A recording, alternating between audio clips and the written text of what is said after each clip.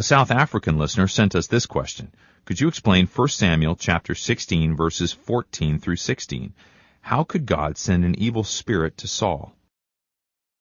Well, may I say to you that it reads, "But the Spirit of the Lord departed from Saul, and an evil spirit from the Lord troubled him." And I think you to understand that as long as God's Spirit was in Saul, an evil spirit could not enter at all. Now God takes his spirit from him, and that is the grounds on which God let an evil spirit come upon him. It wasn't that God sent it, but the evil spirit, I think, was waiting outside the door to enter, but he couldn't as long as God's Spirit was there. And I think we're to understand it like that. And let me continue to read. It says, "How can the evil spirit come from God?" Well, he didn't come from God. He was already out there ready to enter, because when we read the Scripture, it says that the Holy Spirit comes from God. And that, of course, is true. He is the third person of the Godhead. Only the evil spirit comes from the devil. And certainly that's true. I understand that Saul was the king of Israelites by that time, and he committed sins before God.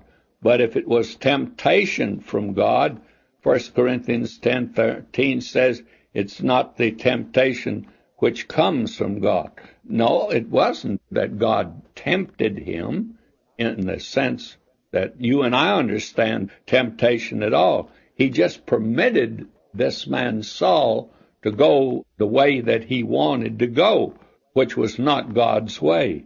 And it says, except if it be the will of God, as it happened to Abraham when God ordered him to sacrifice his son Isaac. But you see, God did not permit him to sacrifice his son Isaac. Why? Because it's wrong. But when we read in James 1:13, it reads, "For God cannot be tempted by evil, nor does he tempt anyone." And that is still true in all this historical record that you have called our attention to. It still can be said that God doesn't tempt anyone, and it wasn't a temptation that he gave to Saul at all.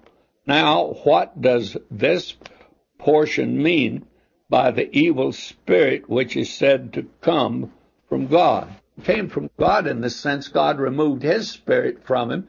God didn't hinder the evil spirit from entering, and in that sense, it was permitted of God. And the language gives you the impression, I can see that, your interpretation is that God just sent an evil spirit purposely for this. Well, I don't think he needed to send an evil spirit. Evil spirit was there waiting all the time and waiting to move in and take possession.